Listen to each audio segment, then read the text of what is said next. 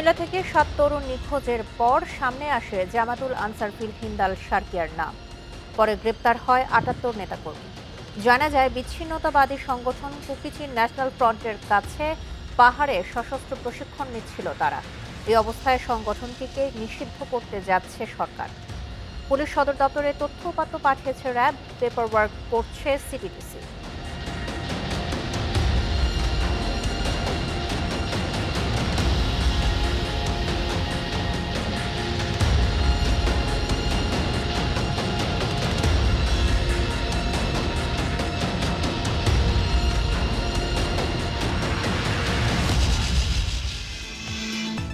এই নিয়ে বিস্তারিত থাকছে সংবাদে। স্বাগত। সকাল ৯টার বিরতিহীন ইন্ডিপেন্ডেন্ট সংবাদে আপনাদের সাথে আছি সঞ্চারী মজিদ তমা এবং আমি রাকিব আহমেদ। আর এবারে জানিয়ে দেব সংবাদ শিরোনাম।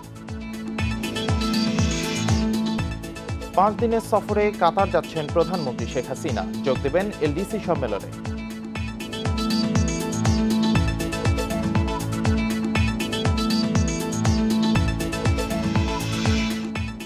রাজধানীর ১০ জায়গায় শান্তি সমাবেশ করছে আওয়ামী লীগ, পদযাত্রার প্রস্তুতিতে বিএনপি।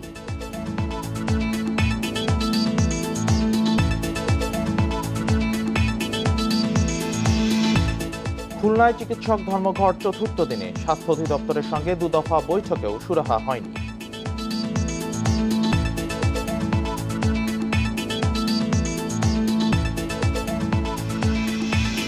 শুনছিলেন প্রধান শিরোনাম। এছাড়া সংবাদে আরও যা থাকছে। মিয়ানমারে স্থায়ী মানবাধিকার সংকট তৈরি করেছে সেনাবাহিনী, প্রতিবেদন দিল জাতিসংঘ।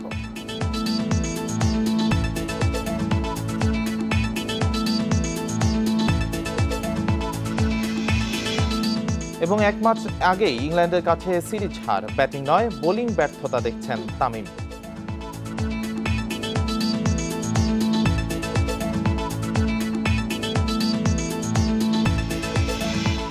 শিরোনাম শুনছিলেন, এবার বিস্তারিত। স্বল্পোন্নত দেশগুলোর ৫ম জাতিসংঘ সম্মেলনের দ্বিতীয় পর্বে যোগ দিতে আজ কাতার যাচ্ছেন প্রধানমন্ত্রী শেখ হাসিনা। সেখানে প্রবাসী বাংলাদেশিদের দেয়া নাগরিক সংবর্ধনা সহ আলাদা কয়েকটি সংলাপে যোগ দেবেন তিনি। শনিবার বিকেলে জাতিসংঘ মহাসচিব অ্যান্তনিও গুতেরেস, ইউএনজিএ প্রেসিডেন্ট সাবা করৌসি এবং ইউএনডিপি প্রশাসক আচিম স্টেইনারের সাথে আলাদা বৈঠক করবেন শেখ হাসিনা। ৫ মার্চ রোববার প্রধানমন্ত্রী কিউএনসিসির সভায় বক্তব্য রাখবেন।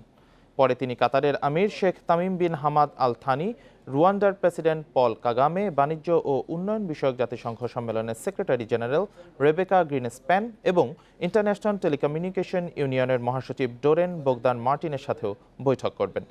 ৬ মার্চ সোমবার প্রধানমন্ত্রী একটি ব্যবসায়িক শীর্ষ সম্মেলনে বক্তব্য রাখবেন এবং গবেষণা ও উন্নয়নে বিনিয়োগ শীর্ষক একটি অনুষ্ঠানে অংশ নেবেন। এছাড়া ৭ মার্চ মঙ্গলবার ডেনমার্কের উন্নয়ন সহযোগিতা বিষয়ক মন্ত্রী ড্যান জর্জেনসেনের সাথে বৈঠক সহ উচ্চ পর্যায়ের সংলাপে যোগ দেবেন তিনি। ৮ মার্চ সকালে ঢাকার উদ্দেশ্যে দোহা ত্যাগ করার কথা রয়েছে প্রধানমন্ত্রীর।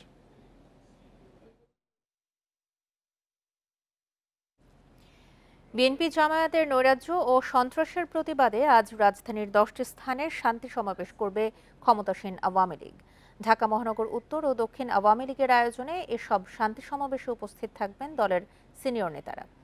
উত্তর আওয়ামী লীগের আয়োজনে বিকেল ৩টায় রাজধানীর মিরপুর, মোহাম্মদপুর, উত্তরা ও বাড্ডায় সমাবেশ হবে। এছাড়া দক্ষিণ আওয়ামী লীগের আয়োজনে বিকেল ৩টা থেকে শ্যামপুর, যাত্রাবাড়ি, ঢাকেশ্বরী বালুর মাঠ, ২৩ নম্বর বঙ্গবন্ধু এভিনিউ, মুগদা, ধানমন্ডি ৩২-এ শান্তি সমাবেশ হবে। ২ মাস ধরেই বিএনপির রাজনৈতিক কর্মসূচির বিপরীতে শান্তি সমাবেশ করে আসছে আওয়ামী লীগ। বিভিন্ন সময়ে শান্তি সমাবেশে দলের নেতারা কর্মীদের রাজপথে সক্রিয় ও সতর্ক থাকতে নির্দেশ দেন। তবে সংঘাতে না যাওয়ার বিষয়ে নির্দেশনা রয়েছে।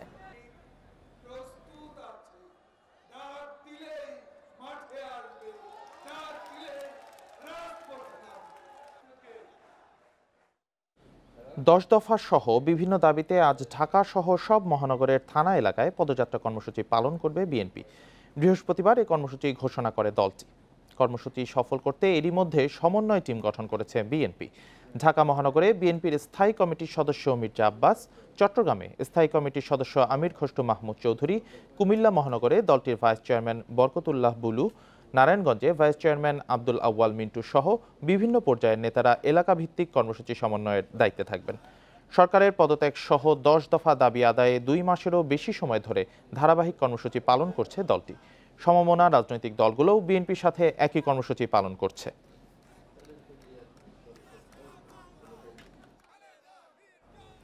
আগামী জাতীয় নির্বাচনে 300 আসনে প্রার্থী দেওয়ার জন্য প্রস্তুতি নিচ্ছে জাতীয় পার্টি, জানিয়েছেন দলের চেয়ারম্যান ও সংসদের বিরোধী দলীয় উপনেতা জি.এম. কাদের। শুক্রবার দুপুরে লালমনিরহাট 250 শয্যা বিশিষ্ট হাসপাতালের ব্যবস্থাপনা কমিটির সভা শেষে সাংবাদিকদের কথা বলেন তিনি। এ সময় তিনি বলেন, সারা দেশে জাতীয় পার্টির কর্মী রয়েছে। সাংগঠনিকভাবে নিজেদের গুছিয়ে তোলার পাশাপাশি রাজনৈতিকভাবে ঘুরে দাঁড়ানোর চেষ্টা করছে জাতীয় পার্টি। বৃহস্পতিবার 3 দিনের সফরে লালমনিরহাট যান জি.এম. কাদের।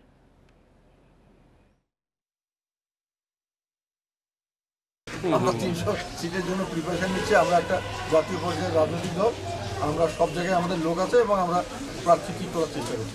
এখন আমাদের রাজনীতি এবং আমাদের সংগঠন এই দুটোকে আমরা গড়ে তোলার চেষ্টা করছি সেইভাবে। নিষিদ্ধ হচ্ছে নতুন জঙ্গি সংগঠন জামাতুল আনসার। এরই মধ্যে প্রয়োজনীয় কাগজপত্র তৈরি শুরু করেছে সিটিটিসি। পুলিশ সদর দপ্তরে তথ্য উপাত্ত পাঠিয়েছে র্যাব। সিটিটিসির প্রস্তাবনা পেলেই সেসব স্বরাষ্ট্র মন্ত্রণালয়ে পাঠাবে পুলিশ সদর দপ্তর। এ বিষয়ে সরকারের মনোভাবও ইতিবাচক বলে জানিয়েছেন স্বরাষ্ট্রমন্ত্রী। কুমিল্লা থেকে 7 তরুণ নিখোঁজের পর সামনে আসে জঙ্গি সংগঠন জামাতুল আনসার ফিল হিন্দাল সার্কিয়ার নাম। তদন্তে জানা যায়, ধর্মের অপব্যাখ্যায় তরুণদের পাহাড়ে প্রশিক্ষণ দিচ্ছে তারা। পরে আইন শৃঙ্খলা বাহিনীর অভিযানে সংগঠনটির নায়েবে আমির সহ গ্রেপ্তার হয় 78 নেতাকর্মী। তবে ধরাছোঁয়ার বাইরে মাস্টার মাইন্ড শামীম মাহফুজ ও আমির আনিসুর রহমান সহ অনেকে। সংগঠনটি এখনো কোনো নাশকতা করতে না পারলেও র্যাব স্থাপনায় হামলা ও টার্গেট কিলিংয়ের পরিকল্পনা করছিল।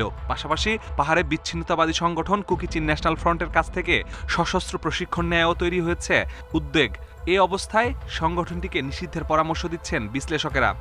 যে কোনো সংগঠন বা ব্যক্তি যদি জননিরাপত্তার হুমকি হয়, তাকে অবশ্যই নিষিদ্ধ করা উচিত। আমরা হয়তো অতি শীঘ্রই দেখবো যে এইসব সংগঠন অনেকগুলো নিষিদ্ধ আছে, আবার নতুন করে কিছু সংগঠন যোগ হবে। ধারাবাহিক অভিযানে 63 জনকে গ্রেপ্তারের পর নড়েচড়ে বসেছে র্যাবও। সংগঠনটি নিষিদ্ধে প্রয়োজনীয় তথ্য পাঠিয়েছে পুলিশ সদর দপ্তরে।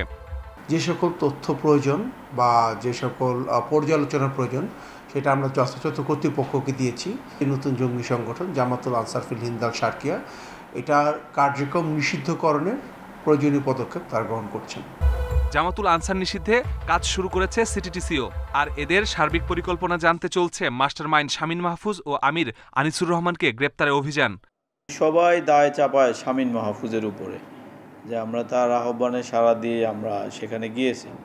সুতরাং এটার লক্ষ্য উদ্দেশ্য বা ভবিষ্যৎ পরিকল্পনা আমরা তাকে গ্রেপ্তারের পরেই বিস্তারিত জানতে পারবো। আমরা শুরু করব এটার নিষিদ্ধ করার জন্য যে প্রক্রিয়া আছে সেই প্রক্রিয়া আমরা যাব। সংগঠনটিকে নিষিদ্ধের কথা ভাবছে সরকারও, শীঘ্রই শুরু হবে এর কাজ। আমাদের গোয়েন্দারা যেগুলি অত্যন্ত তৎপর, আমরা যেগুলি খবর পাচ্ছি সেগুলি আমরা নিষ্ক্রিয় করছি। জঙ্গি সংগঠন যেটা আসবে সেটা আমরা নিষিদ্ধ করব। জঙ্গি তৎপরতার দায়ে জেএমবি, হরকাতুল জিহাদ, হুজি, আনসার আল ইসলাম সহ 8 সংগঠন নিষিদ্ধ হলেও হোলি আর্টিজানে হামলার 7 বছরেও নিষিদ্ধ হয়নি 90 JMB. Masudur Rahman, independent news, Dhaka. পঞ্চগড়ে আহমদিয়া সম্প্রদায়ের সালানা জলসা বন্ধের দাবিতে বিক্ষোভ মিছিলের সময় পুলিশ ও মুসল্লিদের মধ্যে সংঘর্ষে 2 জন নিহত হয়েছে। আহত হয়েছে পুলিশ সহ কমপক্ষে 50 জন। পরিস্থিতি নিয়ন্ত্রণে 17 প্লাটুন বিজিবি মোতায়েন করা হয়েছে। পুলিশ জানায়, শুক্রবার জুম্মার নামাজ শেষে মিছিল নিয়ে শহরের শেরেবাংলা পার্ক মোড়ে জড়ো হয়ে রাস্তা অবরোধের চেষ্টা করে খতমে নবুওয়াত সংরক্ষণ পরিষদের সদস্যরা। এ সময় পুলিশের সাথে তাদের ধাওয়া পাল্টা ধাওয়া শুরু হয়। তারা আহমদিয়া সম্প্রদায়ের ব্যবসায়ীদের ব্যবসা প্রতিষ্ঠানে লুটপাট ও কয়েকটি বাড়িতে অগ্নিসংযোগ করে। বিক্ষুব্ধদের সামলাতে রাবার বুলেট ও টিয়ার শেল নিক্ষেপ করে পুলিশ। প্রশাসনের হস্তক্ষেপে পরে বন্ধ করে দেওয়া হয়েছে বার্ষিক সালানা জলসা। রাজধানীর মিরপুরে দারুস সালামে মাদক সেবনের প্রতিবাদ করায় মাদকসেবীদের ধারালো অস্ত্রের আঘাতে 3 কলেজ শিক্ষার্থী আহত হয়েছেন। তারা 3 জনই ঢাকা মেডিকেল কলেজ হাসপাতালে চিকিৎসাধীন রয়েছেন। শুক্রবার রাত 8টার দিকে এই ঘটনা ঘটে। আহত 3 জন হলেন আরাফাত ইসমাইল আলিফ, আব্দুর রহমান রায়হান ও হেমন্ত। তাদের হাসপাতালে নিয়ে যান আশিক নামে স্থানীয় একজন। তিনি জানান, দারুস সালামের খালেক পাম্প মসজিদের পিছনে বখাটেরা মাদক সেবন করছিল। এ সময়ের প্রতিবাদ করলে তারা ধারালো অস্ত্র দিয়ে 3 শিক্ষার্থীকে আঘাত করে। পরে তাদের উদ্ধার করে প্রথমে কল্যাণপুর ইবনে সিনা মেডিকেল কলেজ হাসপাতাল এবং পরে ঢাকা মেডিকেল কলেজ হাসপাতালে নেওয়া হয়। তাদের অবস্থা আশঙ্কাজনক বলে জানিয়েছেন চিকিৎসকরা।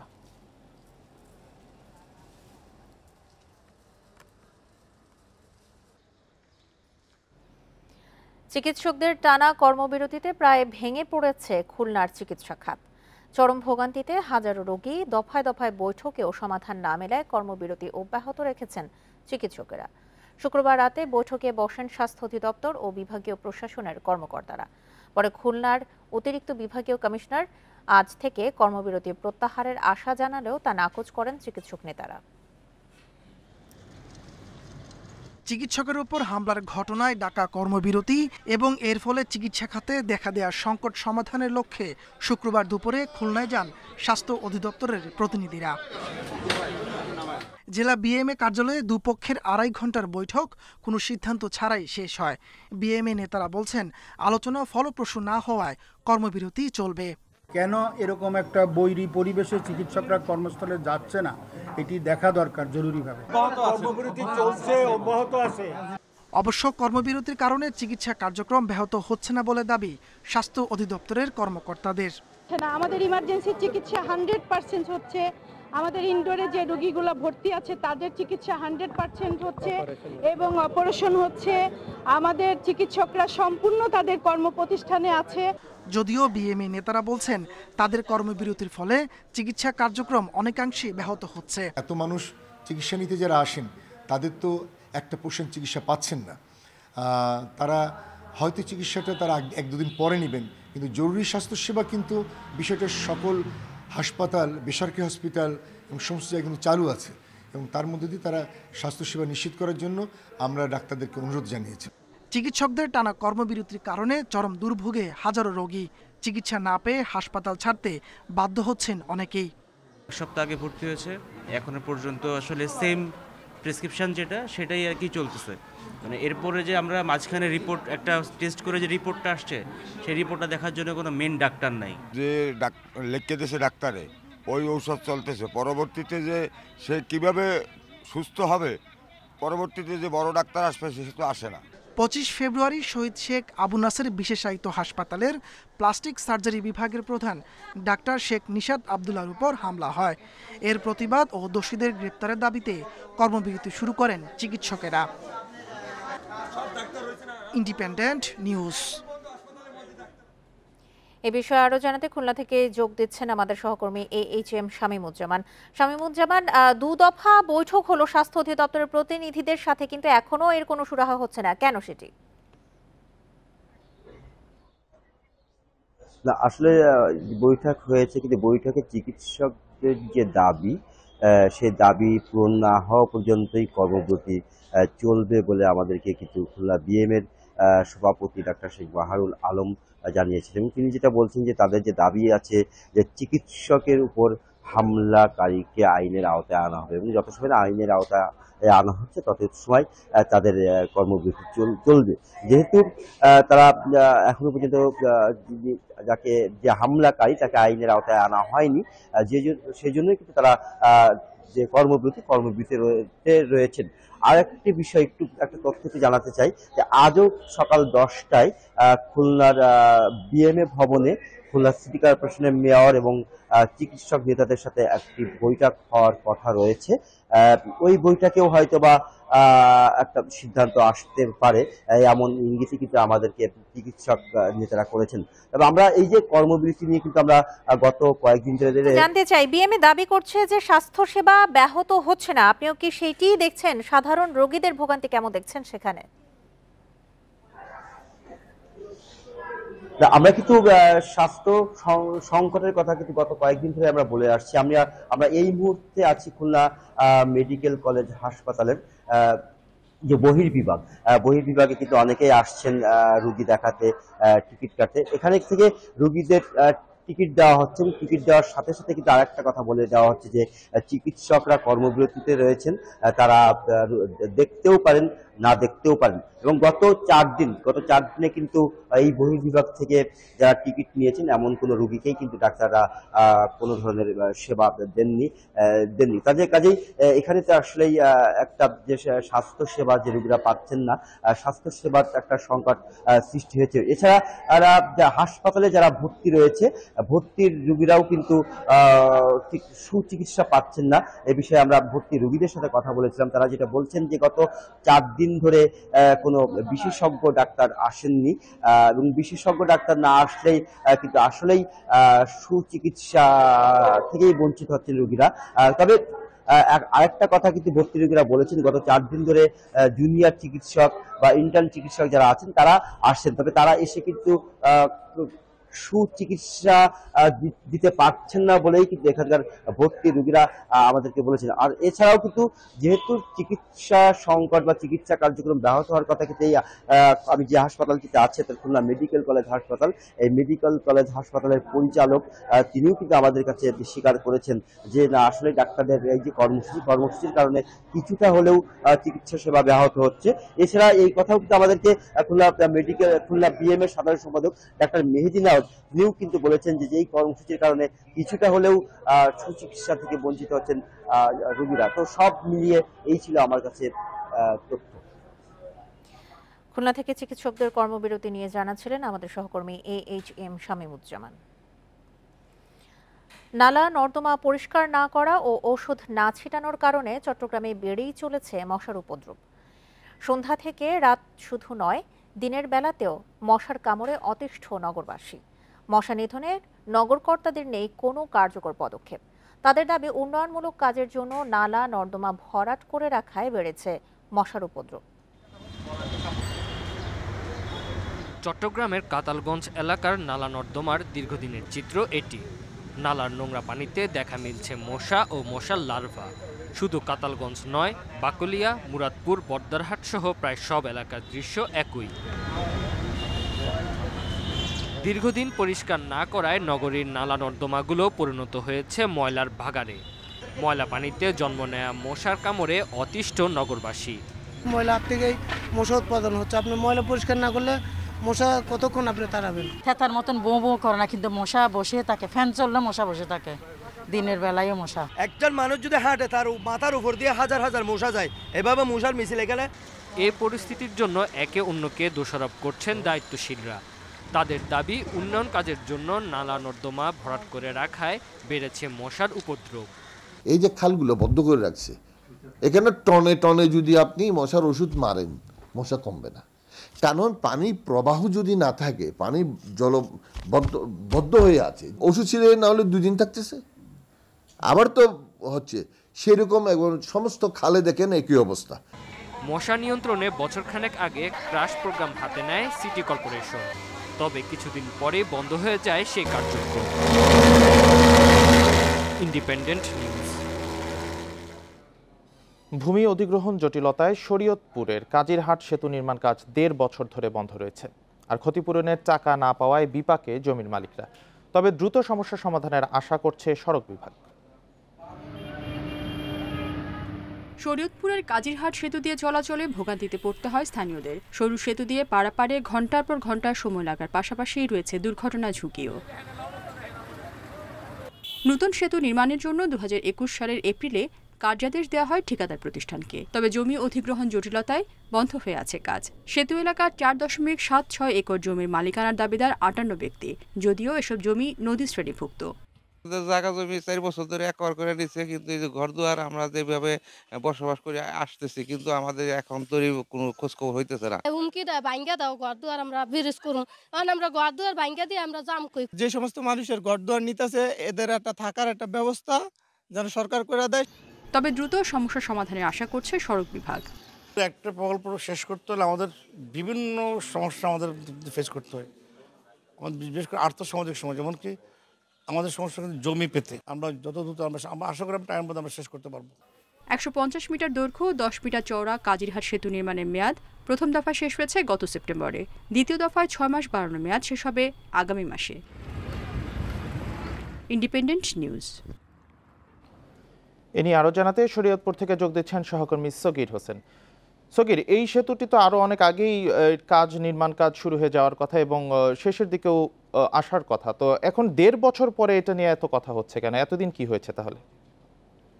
আপনি যেমনটা বলছিলেন, যে কাজিরহাট সেতুটি রয়েছে এটা দুই পাশেই যে পরিবারগুলো রয়েছে তাদের ভূমি অধিগ্রহণের জটিলতা রয়েছে। বিশেষ করে তাদের জমি নদীর ভিতর পড়ায় আ আ ভূমি মন্ত্রণালয় একটা চিঠি দিয়েছে সড়ক বিভাগ। এই চিঠির যেই জমিতে ঝামেলা, এই ঝামেলা আ চুকিয়ে গেলেই তারা পুনরায় আবার এই জমি অধিগ্রহণ শেষে পূর্ণভাবে কাজ ধরবে। আমরা দেখেছি যে আ ২০২১ সালের ১লা এপ্রিল এই কাজিরহাটের ব্রিজের কাজটি শুরু হয়।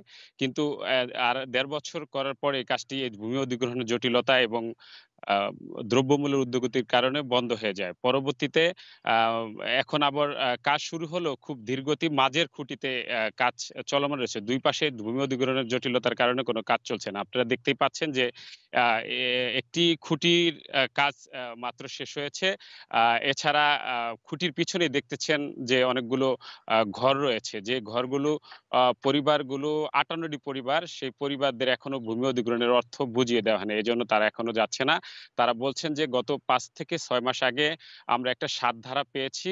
এখনো ৮ ধারা আমাদের দেয়নি। ৮ ধারা দেওয়ার পরে তাদের ভূমি অধিগ্রহণের অর্থ দেবে। তারা বলছেন যে ভূমি অধিগ্রহণের অর্থ পেলে অন্য কোনো জায়গায় তারা জমি কিনবে এবং সেখানে বাসস্থানের সৃষ্টি হবে তাদের। কিন্তু এখনো ভূমি অধিগ্রহণের না পাওয়ায় জটিলতায় রয়েছে। এদিকে এই ব্রিজটি সম্পূর্ণ না হওয়ায় পাশেই ৮০ দশকে একটি ব্রিজ নির্মাণ করা হয়েছিল কাজিরহাট যে পুরনো ব্রিজটি, ওটা জরাজীর্ণ এবং বিভিন্ন অংশে ফাটল ধরেছে। খুবই আ আ যানজটের সৃষ্টি হয় মাঝে, মাঝে এই শুরু হওয়ার কারণে। কারণ আ আমরা জেনেছি যে সৈয়দপুর সদর থেকে আ এ জাজিরা নাওডোবার পদ্মা সেতুর অ্যাপ্রোক্স সড়ক পর্যন্ত ২৭ কিলোমিটার যে ৪ লেনের সড়কটি, এই সড়কটির জন্যই কিন্তু এই দুটি সেতু করা হয়েছে। একটা হচ্ছে কাজিরহাট সেতু, আরেকটি হচ্ছে কোটাপাড়া সেতু। তো এই ভূমি অধিগ্রহণের কারণে কোটাপাড়া সেতুটি কিন্তু এখনো সম্পূর্ণ করতে পারেনি। ধীর গতিতে চলছে। তো এলাকাবাসী বলছেন যে দ্রুত গতিতে যদি সেতুটি সম্পূর্ণ না হয় তাহলে পুরনো সেতুটি ভেঙে পড়তে পারে এরকম আশঙ্কা করছেন তারা। তাই তাদের দাবি যত দ্রুত সম্ভব হোক এই সেতুটি নির্মাণ করা হোক। এই সেতুটি এবং কোটাপাড়া সেতু, ২ টা সেতুটিতে ৫৩ কোটি ৯৪ লক্ষ টাকা ব্যয়ে নির্মাণ হচ্ছে। পাশাপাশি এখানে ৫৮টি কাজিরহাটের ব্রিজের যে নতুন ব্রিজ রয়েছে, এর ২ পাশে ৫৮টি পরিবার রয়েছে, যে পরিবারগুলো এখনো তাদের ভূমি অধিগ্রহণের টাকা পাননি। তো তারা চাচ্ছেন দ্রুত টাকা পেলে তারা অন্যত্র চলে যাবেন এবং সেতুটিও সম্পূর্ণভাবে নির্মিত হবে। তবে জেলা সড়ক বিভাগ বলছে যে ২০২৩ সালের মধ্যেই এই সেতুটি সম্পূর্ণ করতে পারবে বলে জানিয়েছেন তারা। এই ছিল কাজিরহাট নতুন সেতু থেকে সর্বশেষ। শরীয়তপুর থেকে জানাচ্ছিলেন সহকর্মী সগির হোসেন। মাতারবাড়িতে এলপিজি টার্মিনাল নির্মাণে ভূমি উন্নয়ন ও সম্ভাব্যতা যাচাইয়ে ঠিকাদার নিয়োগের প্রক্রিয়া শুরু হয়েছে। এরপর ইপিসি চুক্তির মাধ্যমে প্রকল্পের মূল কাজ শুরু হবে। বিপিসি বলছে বড় ধারণ ক্ষমতার এলপিজি স্টোরেজ ও অবকাঠামোর সুবিধা পাবে এ খাতের বেসরকারি প্রতিষ্ঠানগুলো। ব্যবসায়ীরা বলছেন আমদানি খরচ কমলে ভোক্তারাও কম দামে এলপিজি পাবেন।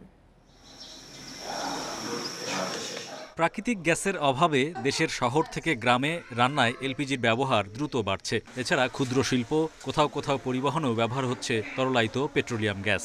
বর্তমানে বার্ষিক প্রায় ১৩ লাখ টন এলপিজি আমদানি হয়। মাথাপিছু আয় বৃদ্ধির সাথে সাথে এই জ্বালানির ব্যবহার আরও বাড়বে। তাই আমদানি প্রক্রিয়া সহজ করতে মাতারবাড়ির গভীর সমুদ্রবন্দর এলাকায় একটি এলপিজি টার্মিনাল নির্মাণের উদ্যোগ নেয় বিপিসি, যেখানে থাকবে প্রায় ৫০,০০০ টন এলপিজি মজুত ব্যবস্থা। ২০২১ সালে কাজ শুরুর কথা থাকলেও প্রকল্পটি নানা কারণে আগায়নি। বিপিসি বলছে টার্মিনালের প্রায় ৪৮ একর ভূমি উন্নয়ন আর প্রকল্পের সম্ভাব্যতা যাচাই কাজ শুরুর প্রক্রিয়া চলছে। ল্যান্ড ডেভেলপমেন্ট করার জন্য যে কস্ট হতে পারে এবং এই এলপিজি টার্মিনাল থেকে আমরা কি বেনিফিট পেতে পারি, এই জন্য আমাদের একটা ফিজিবিলিটি স্টাডি করা দরকার এবং সেটার কাজে আমরা শুরু করেছি। ইউআই কল করা হয়েছে এবং এটা ইন্টারন্যাশনাল টেন্ডার এবং এটা হলে পরে কারণ এটা তো হিউজ একটা প্রজেক্ট হবে এবং এটা আমাদের এই টার্মিনাল করার যে ল্যান্ড ডেভেলপমেন্টটা হয়ে গেলে এরপরে হলো এটার ইপিসি কন্ট্রাক্ট, সেটা পরের ধাপের বিষয়। বেসরকারিভাবে এলপিজি আমদানির সাথে জড়িত ছোট বড় 25টির মতো কোম্পানি। সিঙ্গাপুর, মালয়েশিয়া, মধ্যপ্রাচ্য থেকে এলপিজি আমদানি হয়। বর্তমানে 2 থেকে 3 হাজার টনের জাহাজে যে পরিবহন খরচ হয়, বড় জাহাজে বিপিসির খরচ হবে তুলনামূলক কম। সেটা সিপি প্রাইস, যেটা সৌদি আরামকো প্রাইস, সেই প্রাইসের উপরে যদি তারা বাল্ক ইম্পোর্ট করে তাহলে যে জিনিসটা হবে যে তাদের প্রিমিয়াম অনেক কমে আসবে। ফলে তারা কিন্তু আমাদের ধারণা আরও সস্তা দামে আমাদেরকে সরবরাহ করতে পারবে বাল্ক। এবং যদি সরবরাহ সস্তা দামে করতে পারে তাহলে কিন্তু আমরা ভোক্তা পর্যায়ে কিন্তু কম দামে দিতে পারব। 2025 সালের জুন নাগাদ এলপিজি টার্মিনালের নির্মাণ কাজ শেষ করার লক্ষ্য বিপিসির। ব্যবসায়ীরা বলছেন, এই অবকাঠামোর সর্বোচ্চ সুবিধা পেতে বিপিসিকে নিয়মিত চাহিদা অনুযায়ী এলপিজি আমদানির চ্যালেঞ্জ নিতে হবে। আমরা এবং বাংলাদেশের ভোক্তা পর্যায়ে সবাই একটা এনার্জি সিকিউরিটি এনশিওরড হতে চাই। Hari Saha, independent news, Dhaka. বিদ্যুৎ উৎপাদন কোম্পানিগুলোর ব্যাংক ঋণের সীমা তুলে দিয়েছে কেন্দ্রীয় ব্যাংক। এতে ব্যাংক থেকে চাহিদা মতো ঋণ নিতে পারবেন বিদ্যুৎ উৎপাদকরা। বাংলাদেশ ব্যাংকের ব্যাংকিং প্রবিধি ও নীতি বিভাগ এই সংক্রান্ত প্রজ্ঞাপন জারি করেছে। ব্যাংক কোম্পানি আইন অনুযায়ী মূলধনের 25% বেশি ঋণ দেয়া যায় না কোনো একক প্রতিষ্ঠানকে। প্রজ্ঞাপনে বলা হয়, এই নীতি বিদ্যুৎ খাতের জন্য চলতি বছরের 31 ডিসেম্বর পর্যন্ত কার্যকর হবে না। কেন্দ্রীয় ব্যাংক জানায়, বিদ্যুৎ উৎপাদনে জ্বালানি তেল সহ অন্যান্য কাঁচামাল আমদানি নির্বিঘ্ন করতেই এই সিদ্ধান্ত নেওয়া হয়েছে। এতে বিদ্যুৎ খাতের প্রতিষ্ঠানগুলো বাড়তি ঋণ নিতে পারবে ব্যাংক থেকে।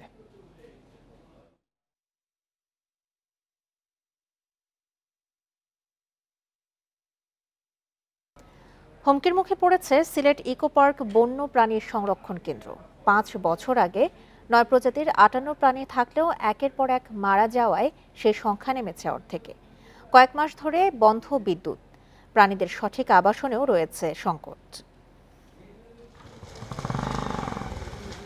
2006 সালে সিলেট নগরীর অদূরে টিলাগড়ের 112 একর বন নিয়ে প্রতিষ্ঠা করা হয় ইকো পার্ক। 2018 সালে নিয়ে আসা হয় হরিণ, ময়ূর, জেব্রা, অজগর, মেকাও, গোল্ডেন ফিজেন্ট সহ বেশ কিছু বিদেশি পাখি। বন্যপ্রাণী সংরক্ষণ কেন্দ্রটি পরিণত হয় নগরবাসীর বিনোদন কেন্দ্রে। তবে প্রতিষ্ঠার কয়েক বছরেই মারা গেছে অন্তত 7টি ময়ূর সহ কয়েক জাতের পাখি। ইকো পার্ক ও বন্যপ্রাণী সংরক্ষণ কেন্দ্র নিয়ে হতাশ দর্শনার্থীরা। ইকো পার্ক কিংবা সাফারি পার্কে যাওয়ার অভিজ্ঞতা আছে, সেই তুলনায় এখানে ওইরকম কোনো পশু পাখি আমি দেখি নাই। যানবাহন আসা যাওয়া করছে, যার ফলে শব্দ দূষণ হচ্ছে, তাদের হয়তো তাদের প্রজনন ব্যাহত হচ্ছে। ইকো পার্ক সংশ্লিষ্টরা বলছেন, বনের মধ্য দিয়ে রাস্তা থাকায় যানবাহনের বিকট শব্দে মারা যাচ্ছে পাখি। বিদ্যুৎও নেই কয়েক মাস ধরে, প্রাণীদের নেই সঠিক আবাসন ব্যবস্থাও। 3টার সময় একটা গাড়ি যদি চলে একটি ইকো পার্কের ভিতর দিয়ে, ময়ূর পাখিগুলো ঘুমন্ত অবস্থায় থাকে এবং গাড়ির শব্দে দৌড়াদৌড়ি করে আহত হয়ে যায়। এভাবে অনেক প্রাণী মারা গেছে। সিলেট বিভাগীয় বন কর্মকর্তারা জানান, হরিণ ছাড়া কোনো প্রাণী বা পশুর প্রজনন ঘটেনি। আবাসিক এলাকার জন্য বিকল্প রাস্তা তৈরি ও প্রাণীর শেড, গভীর অরণ্য নেয়ার পরিকল্পনার কথা জানান তিনি। পরবর্তীতে যে এরপরে ফিজিবিলিটি স্টাডি প্রকল্পের পরে যে মূল প্রজেক্ট দাখিল করা হবে, সেই প্রজেক্টের আওতায় আমরা আরও কিছু বন্যপ্রাণী মানে ভিন্ন এখন যে প্রজাতিগুলো আছে তার বাইরে আরও কিছু প্রজাতি এখানে ইনক্লুড করব। শুধু খাঁচায় নয়, উন্মুক্ত স্থানে ঘুরে বেড়ানো বানরও ক্রমান্বয়ে কমেছে। দ্রুত ইকো পার্ক সংস্কার সহ প্রাণীর পরিবেশ ও প্রতিবেশ রক্ষার দাবি সাধারণ মানুষের। মাধব কর্মকার, ইন্ডিপেন্ডেন্ট নিউজ, সিলেট। যান্ত্রিক ত্রুটির কারণে 4.5 বছর ধরে বন্ধ পটুয়াখালীর খেপুপাড়া রাডার স্টেশন। এতে ঘূর্ণিঝড়ের গতিপথ নির্ধারণ ও ঘূর্ণিঝড় সংক্রান্ত বার্তা দেয়া সম্ভব হচ্ছে না, যাতে কঠিন হয়ে পড়েছে উপকূলীয় এলাকার দুর্যোগ মোকাবেলা।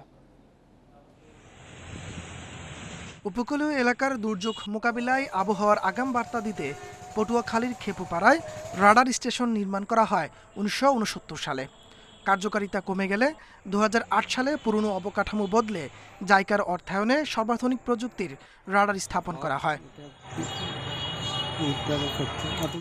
তবে 2018 সালে এপ্রিলে ত্রুটির কারণে আবারও বন্ধ হয়ে যায় রাডার স্টেশনটি। ফলে এখান থেকে ঘূর্ণিঝড়ের গতিবেগ, শক্তি, তীব্রতা ও অবস্থান নির্ণয় করা সম্ভব হচ্ছে না।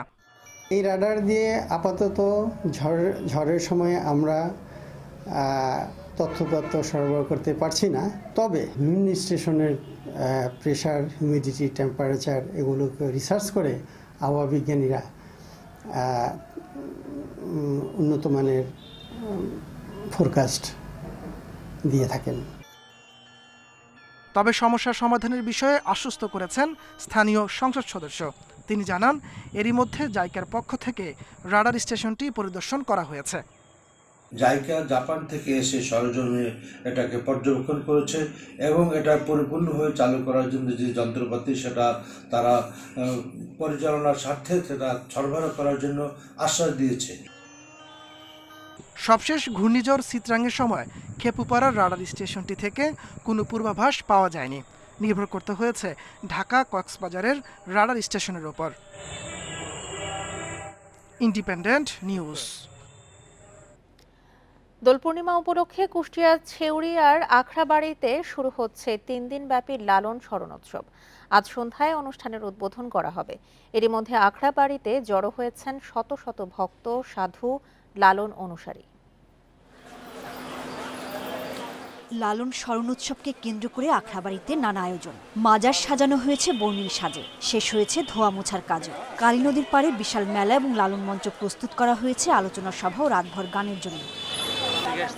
লালনের স্মৃতি ধরে রাখার জন্য এবং তার মরমী বাণী প্রচার করার জন্য এই দিনের অপেক্ষায় থাকেন ভক্তরা। সাইজির বাণী সবার মধ্যে ছড়িয়ে দিতে পারলেই যেন ধন্য তারা।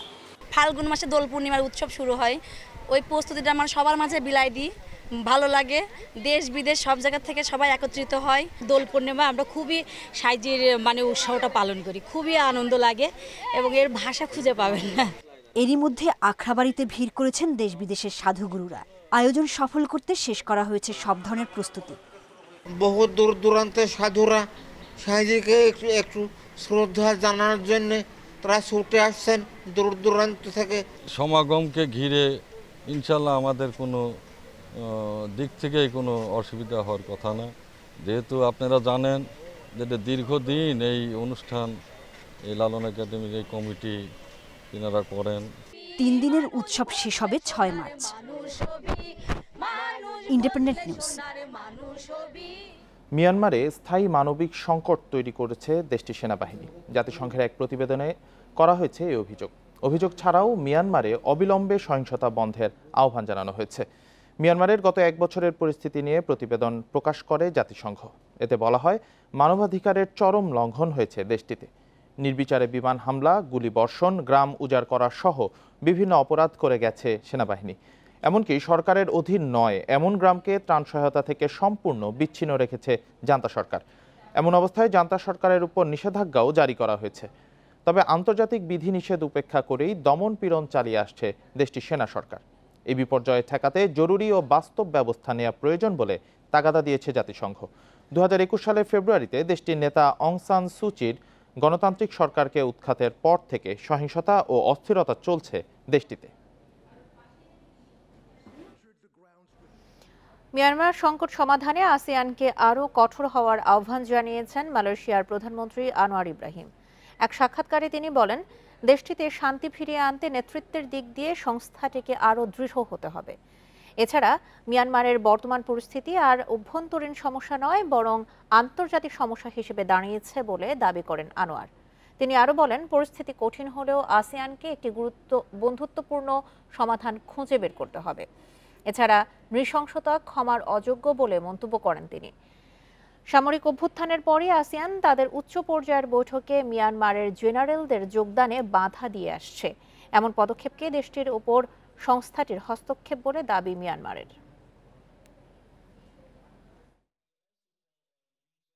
ইন্দোনেশিয়ার রাজধানী জাকার্তার একটি তেলের ডিপোতে আগুনে 2 শিশু সহ অন্তত 17 জনের মৃত্যু হয়েছে। দগ্ধ হয়েছেন আরও 50 জন। প্রত্যক্ষদর্শীরা জানান, ডিপোতে আগুন লাগার পর কয়েকটি বিস্ফোরণ ঘটে এবং দ্রুত আশেপাশের ঘরবাড়িতে আগুন ছড়িয়ে পড়ে। এলাকার কয়েক হাজার বাসিন্দাকে নিরাপদ স্থানে সরিয়ে নেওয়া হয়েছে। আগুন নিয়ন্ত্রণে কাজ করে 52টি অগ্নি নির্বাপক ইউনিট ও 260 জন কর্মী। রাষ্ট্রায়ত্ত প্রতিষ্ঠান পেরিটামিনার জ্বালানি ডিপোটি জাকার্তার ঘনবসতিপূর্ণ এলাকা তানাহ মেরাহতে অবস্থিত। প্রাথমিক তদন্তে জানা গেছে, বজ্রপাত থেকে এই আগুনের সূত্রপাত। এই ডিপোর জ্বালানি ধারণ ক্ষমতা 3 কোটি লিটার। ইন্দোনেশিয়ার 25% জ্বালানি সরবরাহ করা হয় এখান থেকে।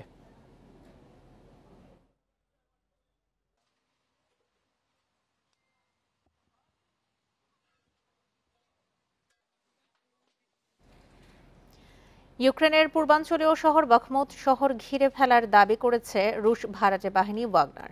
শহরটি থেকে ইউক্রেনীয় সেনা প্রত্যাহারের আহ্বান জানিয়েছে গোষ্ঠীটির প্রতিষ্ঠাতা।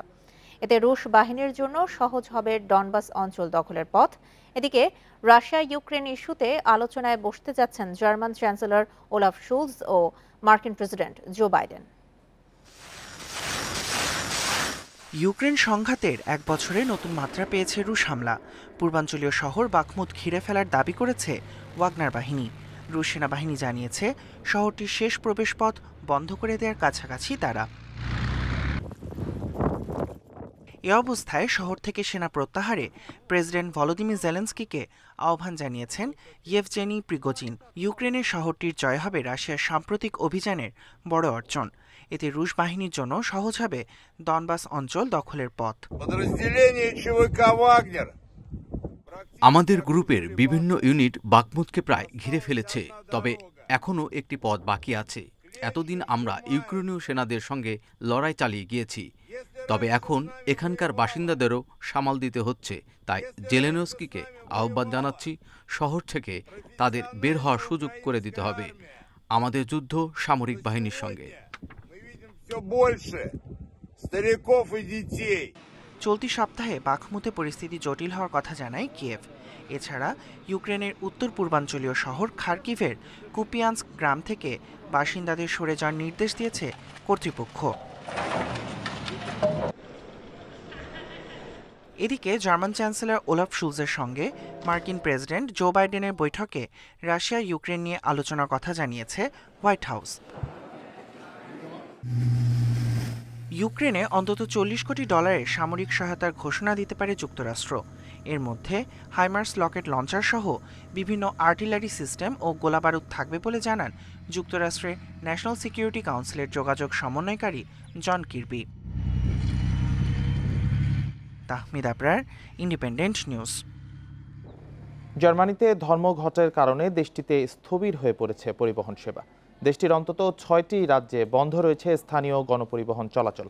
এ ধর্মঘটের পাশাপাশি বিক্ষোভের ডাক দিয়েছে জার্মানির পরিবেশ বিষয়ক সংস্থা ফ্রাইডেস ফর ফিউচার। মূলত পরিবহন শ্রমিক ও ট্রেড ইউনিয়নের মধ্যকার আলোচনায় কোনো সমাধান না আসায় শুক্রবার ডাক দেওয়া হয় এই ধর্মঘটের। বেতন বৃদ্ধি ও কর্মস্থলে অন্যান্য সুবিধা দেওয়ার দাবিতে চলতি বছরের জানুয়ারি এই বিক্ষোভের ডাক জার্মানির পরিবহন শ্রমিক। তবে ট্রেড ইউনিয়নের বিবৃতি অনুযায়ী 2022 সালেও উচ্চ মূল্যস্ফীতির কারণে পরিবহন শ্রমিকদের বেতন বাড়ানো সম্ভব হচ্ছে না। এদিকে এমন অর্থনৈতিক অবস্থায় পরিবহন শ্রমিকদের বেতন না বাড়ানোয় ট্রেড ইউনিয়নের নিন্দা জানিয়েছে দেশটির বিরোধী দল।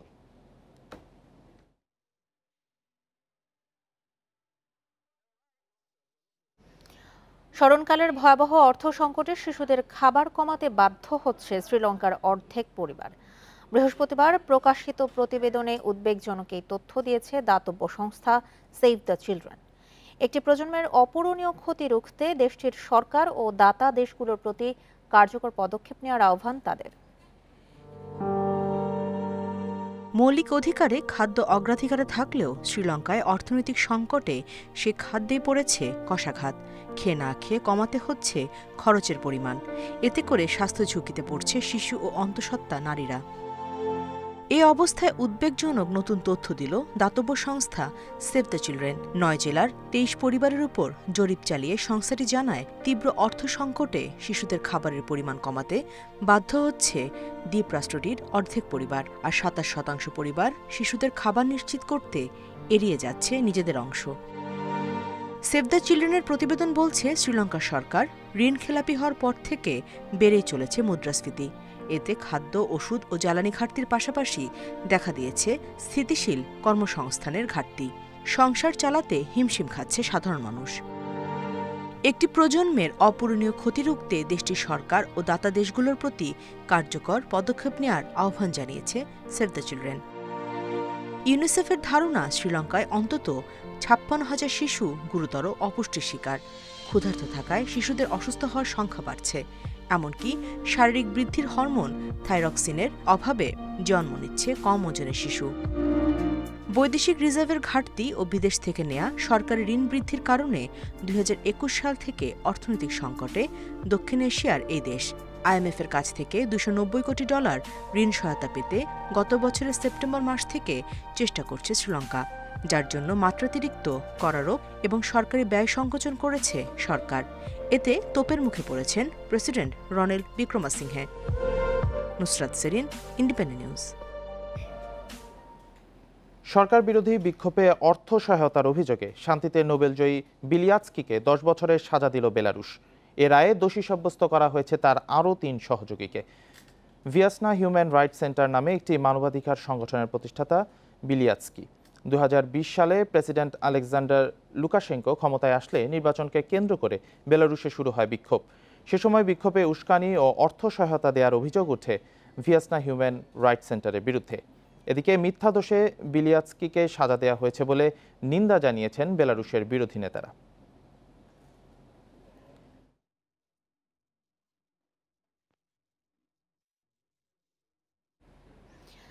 মিরপুরে দ্বিতীয় ওয়ানডেতে ইংল্যান্ডের বিপক্ষে 132 রানের বড় ব্যবধানে হেরেছে বাংলাদেশ। জেসন রয়ের সেঞ্চুরি আর জস বাটলারের হাফ সেঞ্চুরিতে ইংল্যান্ডের দেয়া 327 রানের টার্গেটে 194 রানে গুটিয়ে যায় টাইগাররা। 4টি করে উইকেট নিয়েছেন আদিল রশিদ ও স্যাম কারেন। 3 ম্যাচ সিরিজে 2-0 জিতে নিয়েছে সফরকারীরা। ওয়ানডেতে ঘরের মাঠে টাইগারদের দম্ভ গুড়িয়ে দিয়েছে থ্রি লায়ন্স। টানা 10 দ্বিপক্ষীয় সিরিজ জয়ের পর ইংল্যান্ডের কাছে বিধ্বস্ত বাংলাদেশ। ওয়ানডে বিশ্বকাপের বছরে মিরপুরে হারের ব্যবধান দুশ্চিন্তার নিশ্চয়ই। টস ভাগ্য এদিনও সঙ্গী হয় তামিমের। ফিল্ডিংয়ে নেমে ফিল সল্টকে ফিরিয়ে শুভ সূচনা তাসকিনের। গেল ম্যাচে সেঞ্চুরিয়ান দাউদ মালানের দ্রুত বিদায়ে স্বস্তি টাইগার শিবিরে। তবে রহস্যময় মিরপুরের উইকেট যেন ব্যাটিং স্বর্গ বানিয়ে ফেলেন Jason Roy. Tiger pace attack অসহায়। স্পিনে রিভার্স সুইপ খেলেছেন সাবলীল। একের পর এক দুর্দান্ত শটে 104 বলে ছুঁয়ে ফেলেন ম্যাজিক ফিগার। 134 রানে যখন রয় ফেরেন তখন ইংল্যান্ডের রান 200 ছাড়িয়েছে। ওভার বাকি 14। স্কোরবোর্ডে 300 target Jos বাটলারের। Will Jacks out হলেও সমান তালে ব্যাট চালিয়েছেন। 118 স্ট্রাইক রেটে 76 রান জস বাটলারের। এরপর মঈন আলীর 42 আর স্যাম কারানের 33 রানের ক্যামিও ইনিংস। টাইগারদের খরুচে বোলিং আর শেষ 10 ওভারে 107। সব মিলিয়ে ইংল্যান্ড থামে 326-এ। মিরপুরের এমন উইকেটে এই রান তাড়া করা প্রায় অসম্ভব। তার ওপর স্যাম পেইসে উড়ে যায় টাইগার টপ অর্ডার। লিটন শান্তর 0 রানে বিদায় আর মুশফিকের ব্যর্থতার দিনের চ্যালেঞ্জিং টার্গেট টপকানো কঠিনই বটে। টাইগারদের 2 সেরা তারকা সাকিব তামিমের আপ্রাণ চেষ্টা সম্মানজনক হারের। দুজনের 79 রানের পার্টনারশিপে সেই পথেই এগোচ্ছিল টিম টাইগার। তামিমের 35 রানের ধীরগতির ইনিংসে পাহাড় সমচাপে বাংলাদেশ। সাকিব 50 তুলে ইনিংস বড় না করতে পারায় নির্ধারণ হয়ে যায় ম্যাচের ফলাফল। এরপর রিয়াদ আফিফরা চেষ্টা করলেও 200 গন্ডি পেরোতে পারেনি টাইগাররা। ম্যাচ জেতার সাথে সিরিজও নিজেদের করে মাঠ ছাড়ে টিম ইংল্যান্ড। কপিল পাল, ইন্ডিপেন্ডেন্ট নিউজ। মিরপুরের উইকেট বুঝেই টস জিতে নিয়েছেন ফিল্ডিংয়ের সিদ্ধান্ত। ম্যাচ শেষে জানিয়েছেন অধিনায়ক তামিম ইকবাল। বোলাররা লাইন লেংথ ধরে বল করতে না পারায় চ্যালেঞ্জিং টোটাল পেয়েছে ইংল্যান্ড। বলছেন তামিম, বিশ্বকাপে ভালো ফল পেতে হলে 3 বিভাগেই অনেক কাজ করতে হবে। ইংলিশদের কাছে সিরিজ হারের পর মন্তব্য তামিমের। টসের সময় উইকেট দেখে বাটলার বলেছেন প্রথমে ব্যাটিং করতেন। এমন উইকেটে টস জিতে কেন ব্যাটিং নেয়নি বাংলাদেশ, সে প্রশ্ন ঘুরে ফিরে এসেছে ম্যাচ জুড়ে। বড় হারের পর সমালোচনা হয়ে এসেছে তামিমের সিদ্ধান্ত। উত্তরে তামিম জানিয়েছেন, উইকেট দেখে মনে হয়েছে চেস করা সহজ হবে। বোলাররা লাইন লেন্থ ঠিক রেখে বল করতে পারেনি বলে এভাবে হারতে হয়েছে। স্পেশালি আমরা প্রথম 4-5 ওভার খুব ভালো বল করি নাই। আমার কাছে মনে হয় যে আমরা টসে জিতে যখন ফিল্ডিংয়ের ডিসিশন নিই তখন আমার কাছে মনে হয় এনাফ হেল্প ছিল, আমরা আরও ভালো বল করতে পারতাম। ভারতের বিপক্ষে ব্যর্থ ছিলেন ব্যাটাররা, সেই ধারাবাহিকতা রয়েছে ইংল্যান্ড সিরিজেও। মাহমুদুল্লাহর ব্যাটিং ও ফিল্ডিং নিয়ে কথা উঠতে শুরু করেছে। সমালোচনা শুরু হয়ে গেছে অটো চয়েসের তকমা পাওয়া মুস্তাফিজকে নিয়েও। অধিনায়ক তামিম যুক্তি দেখিয়ে পাশে দাঁড়িয়েছেন সতীর্থের। He has fantastic defensive skills, but if he can add a wicket-taking ability as well, that will be great. And I'm sure he knows it, and he'll keep on working. And when he comes next time, I hope he'll deliver. BCB সভাপতি বিশ্বাস করেন সামনের বিশ্বকাপে বাংলাদেশ দল semi খেলার সামর্থ্য রাখে। সেই লক্ষ্য পূরণে অনেক কাজ করতে হবে সিরিজ থেকে, সেটা বুঝতে পেরেছেন টাইগার অধিনায়ক। এটা আমরা খুব ভালো করে জানি যে যেখানে ধরেন আপনার স্পিনার্সদের খুব বেশি হেল্প থাকবে না, you will have to rely on your fast bowlers and your defensive skills as well sometimes. So এইসব নিয়ে তো অবশ্যই কাজ করতে হবে when you are trying, আপনি যখন চিন্তা করবেন যে আপনি ওয়ার্ল্ড কাপে এই সার্টেন স্টেজে যেতে চান বা একটা সেমিফাইনাল খেলতে চান, ফাইনাল খেলতে চান, তো এইসব করতে হবে। প্রথম ওয়ানডের চেয়ে উইকেট সহজ ছিল, আনইভেন বাউন্স ছিল কম। কাজে লাগিয়ে সিরিজ নিশ্চিত করা ইংল্যান্ডের লক্ষ্য চট্টগ্রামে বাংলাদেশকে হোয়াইট ওয়াশ করা। Mazharul Islam, independent news. Track and ফিল্ডের লড়াই দিয়ে আজ পর্দা নামছে বাংলাদেশ যুব গেমসের। এখন পর্যন্ত 140টি পদক নিয়ে তালিকার শীর্ষে ঢাকা বিভাগ। গত আসরের চ্যাম্পিয়ন রাজশাহী আছে চতুর্থ স্থানে।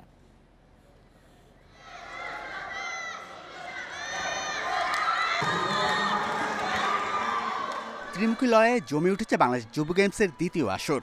ঢাকা, চট্টগ্রাম, খুলনা বিভাগের অ্যাথলিটরা নিজেদের শ্রেষ্ঠত্ব অর্জনে মরিয়া। 46টি স্বর্ণ, 39টি রৌপ্য সহ মোট 140টি পদক নিয়ে তালিকার শীর্ষে উঠে এসেছে ঢাকা বিভাগ। দ্বিতীয় স্থানে চট্টগ্রাম, 39টি স্বর্ণসহ জিতেছে 122টি পদক। 36টি স্বর্ণসহ মোট 120টি পদক নিয়ে খুলনা আছে তৃতীয় স্থানে। সাঁতার ও শুটিংয়ে আধিপত্য দেখিয়েছে ঢাকার প্রতিযোগীরা। শুটিংয়ের 6 ইভেন্টের 5টিতেই স্বর্ণ জিতেছে তারা। মেয়েদের এয়ার রাইফেলে স্বর্ণ জেতেন আসিরা আক্তার ও জাফিরা খানম। বালকদের একই ইভেন্টের সেরা জিদান ও ওয়াহেদ। প্রত্যেক জেলা, উপজেলা এবং বিভাগ থেকে যে ছেলেপেলেগুলি এসেছে অসাধারণ। তাদের পারফরমেন্সও খুব ভালো, তাদের আগ্রহ খুব ভালো। সাঁতারের 17 ইভেন্টের 12টি স্বর্ণ ঢাকার ঝুলিতে। একটি রৌপ্যসহ 4টি স্বর্ণ জেতেন ঢাকার আমিরুল ইসলাম। 2টি স্বর্ণসহ 3টি রৌপ্য জেতেন একই বিভাগের মোহাম্মদ ইসলাম। নারী ইভেন্টে জ্যোতি জেতেন 5টি স্বর্ণ। সাঁতারের মান উন্নয়নে বাংলাদেশের পাশে থাকার কথা জানান কুয়েত অলিম্পিক অ্যাসোসিয়েশনের মহাসচিব হুসাইন আল মুসাল্লাম। বাংলাদেশকে আর্থিক ও কারিগরি সহায়তা দিতে প্রস্তুত বিশ্ব সাঁতার সংস্থা। স্থানীয় কোচদের প্রশিক্ষণের ব্যবস্থা করা হবে। ভবিষ্যতেও এই সহযোগিতা চলমান থাকবে। আর্চারিতে স্বর্ণের দেখা পায়নি ঢাকা। 5 ইভেন্টে 2টি করে স্বর্ণ জিতেছে খুলনা ও রাজশাহী। ভালো একটি উদ্যোগ, প্রতিভাবান অনেক খেলোয়াড় আছে। দীর্ঘমেয়াদী প্রশিক্ষণ ও সুযোগ সুবিধা আন্তর্জাতিক অঙ্গনেও ভালো করবে তারা। অ্যাথলেটিক্সে এখন পর্যন্ত নতুন রেকর্ড হয়েছে 6টি। 400 মিটার স্প্রিন্টে উম্মে সুলতানা পপির পর লং জাম্পেও রেকর্ড গড়ে স্বর্ণ জেতেন রাজশাহী সুমাইয়া আক্তার। ট্র্যাক অ্যান্ড ফিল্ডের বিশেষ আকর্ষণ 100 মিটার স্প্রিন্ট দিয়ে শেষ হবে যুব গেমসের দ্বিতীয় আসর। 24টি ডিসিপ্লিনে এবার অংশ নেয় 60,000 ক্রীড়াবিদ। Shamim Ahmed, independent news, Dhaka. English premier লিগে আজ মাঠে নামছে বড় দলগুলো। রাত 9টায় আর্সেনাল লড়বে বোর্নমাউথের বিপক্ষে। একই সময় লিডস ইউনাইটেডকে আতিথ্য দেবে চেলসি। আর সন্ধ্যা 6:30টায় ম্যানচেস্টার সিটির প্রতিপক্ষ নিউ ক্যাসল। ম্যানচেস্টার সিটির বিপক্ষে হারের পর দারুণভাবে ঘুরে দাঁড়িয়েছে লিগে শীর্ষে থাকা আর্সেনাল। সবশেষ 3 ম্যাচে 9 গোল করে গানারদের আত্মবিশ্বাস তুঙ্গে। তবে বোর্নমাউথকে হালকাভাবে নিচ্ছে না আর্তেতার দল। অন্যদিকে জয়ের ধারা অব্যাহত রাখতে মরিয়া টেবিলে 2-এ থাকা ম্যান সিটি। তবে ছাড় দিতে নারাজ নিউ ক্যাসল। এদিকে কঠিন সময় পার করছে চেলসি। সবশেষ 6 খেলায় 3 হারের পাশাপাশি 3 ড্র। লিগে অবস্থান 10 নম্বরে। লিডসের বিপক্ষে পূর্ণ পয়েন্ট নিয়ে মাঠ ছাড়তে চায় অল ব্লুজ।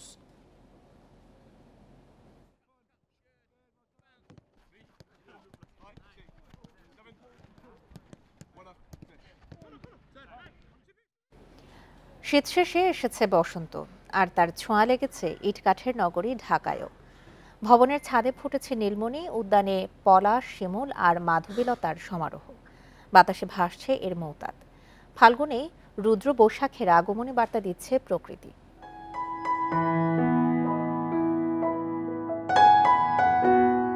নগরের বহুতল ভবনের ছাদে নীলমণির আচ্ছাদন। লতানো ঝাঁকড়া গাছে ফুলে ফুলে ছেয়ে আছে ডালপালা।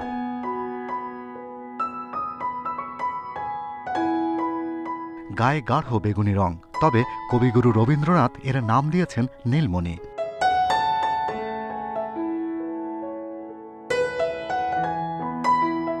আমেরিকা থেকে এই ফুল কিভাবে বঙ্গদেশে এলো তা অজানা। গন্ধ না থাকলেও মধুর লোভে একে ঘিরে থাকে ভ্রমর মৌমাছি। লতানো গাছে হয় পাখির নিবাস। প্রজাপতি, মৌমাছি সব আছে। আর এই পাখিগুলি তো রীতিমতো বাসা করে ওদের বাচ্চা টাচ্চা ফুটায়, মানে ওদের বংশবৃদ্ধি এখান থেকে হচ্ছে।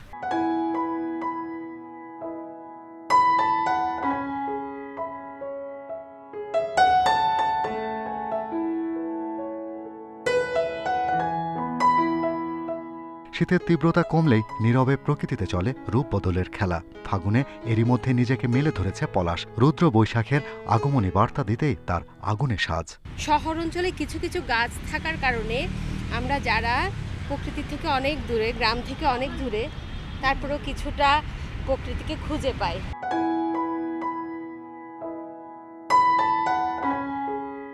রমনা উদ্যানেও আছে অশোকের হাতছানি। সার বাঁধা সবুজ গাছে থোকা থোকা লাল কমলার ছোপ। বাচ্চাদেরকে পরিচিতি করানো এবং এদেরকে উপভোগ করানোর জন্যই মূলত এই ব্যস্ত সময়ের মধ্যে রমনা পার্কে একটু ঘোরার জন্য আসা আর কি। ম্যাক্সিমাম ফুলই বসন্তকালেই ফুটে, আর এজন্যই আসলে বাচ্চা ফুল দেখবে, প্লাস প্রকৃতির কাছে আসবে, ওর মানসিক বিকাশ ঘটবে। মৌতাজ ছড়াচ্ছে মাধবীলতাও। শ্বেত শিমুল সহ নানা রঙা ফুলের দেখা মিলবে হাতের ঝিল, রমনা, চন্দ্রিমা উদ্যান সহ নগরীর সবুজ বনানীতে। Shahriar Anirban, independent news, Dhaka. আর এই ছিল এখনকার মতো বিরতিহীন ইন্ডিপেন্ডেন্ট সংবাদে। ইন্ডিপেন্ডেন্ট টেলিভিশনের যে কোনো খবর দেখতে চোখ রাখুন ফেসবুক, ইউটিউব ও টুইটার। সঙ্গে থাকার জন্য ধন্যবাদ সবাইকে।